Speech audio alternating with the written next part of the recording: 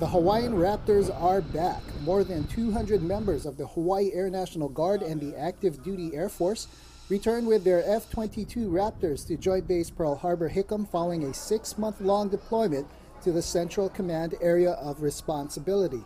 This was the first operational deployment for the Hawaiian Raptors, and while being deployed were an integral part of Operation Inherent Resolve, an 18-nation air coalition formed in response to ISIS.